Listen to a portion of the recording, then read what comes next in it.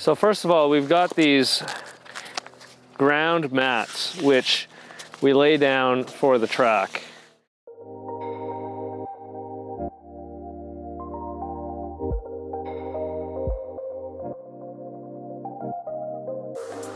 It comes really into play, especially when you're shooting on snow, grass, gravel, and you just need to have more of an even surface. These definitely come in handy.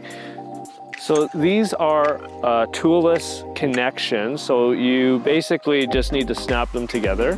Think of really high quality industrial tent poles going together.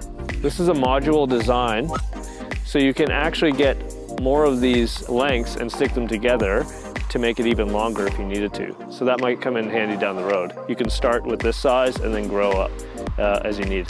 It takes me about 2 minutes to do it by myself, even quicker if you have a second hand. But it's nice to know because sometimes I show up on location and I don't have any help, that I can do it by myself.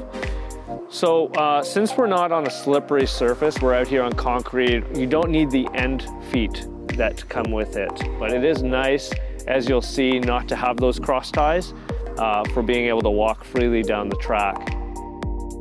This is a travel dolly track, so it is designed to set up quickly and move around easily. So this is some heavy-duty metal, but this can definitely handle a heavier tripod or a light jib as well.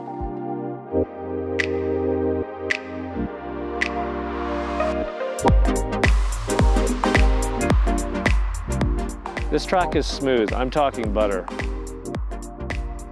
And because there's no cross ties connecting the rails, you're able to walk down the middle of the track with your tripod and not worry about tripping. So there are other brands out there, as you might be aware of, and I've used a few of them, and this Proaim Swift Dolly definitely ranks with the top.